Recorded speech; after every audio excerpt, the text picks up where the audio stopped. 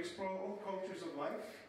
Each show will explore a different plane of existence. Our being has the ability to change into anything. The punchline at the end is, I still don't get it. Why am I being treated like crap because I'm an immigrant? Why am I being treated like crap because I'm a black? Or because I'm gay? Or because I'm Muslim? These are all controversial. Or because I'm Hmong. Okay, you don't probably know anything about the Hmong culture, but there are 2 shows for that particular subject matter. These people helped our soldiers in Vietnam get out of Vietnam, and the CIA gave them the right to live in the United States as citizens because they helped our forces get back to America.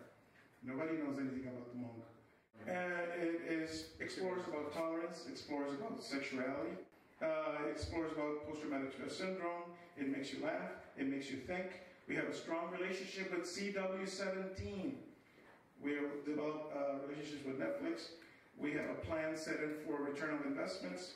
We show our transparency. Anybody that invests in this show will see our progress, and they will get reports of where their monies are being spent and how their monies are going to go back to them and what their profits are going to be. Transparency. And finally, it takes things from previous successful sitcoms. It takes elements from My Dream of Jeannie. It takes elements from Friends. It takes elements from Elf.